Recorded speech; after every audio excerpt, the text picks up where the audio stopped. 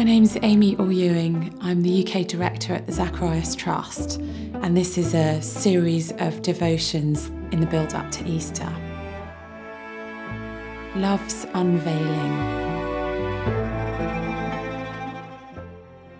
Whose are you? Matthew writes, "Surely you don't mean me, Lord." Have you ever experienced betrayal at the hands of someone you thought was your friend? As you read this passage, ask yourself the question, am I loyal to Christ? On the first day of the festival of unleavened bread, the disciples came to Jesus and asked, "Where do you want us to make preparations for you to eat the Passover?" He replied, "Go into the city to a certain man and tell him, 'The teacher says, my appointed time is near. I'm going to celebrate the Passover with my disciples at your house.'" So the disciples did as Jesus had directed them and prepared the Passover.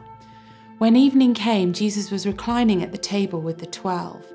And while they were eating, he said, "Truly I tell you, one of you will betray me." They were very sad and began to say to him one after the other, "Surely you don't mean me, Lord?" Jesus replied, "The one who has dipped his hand into the bowl with me will betray me.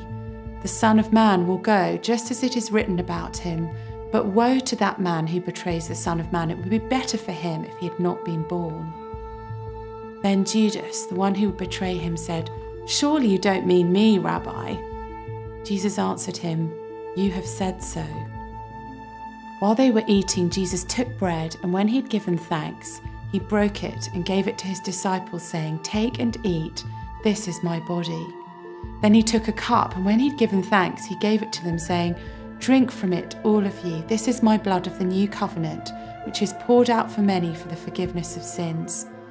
I tell you, I will not drink from this fruit of the vine from now on until the day when I drink it new with you in my Father's kingdom."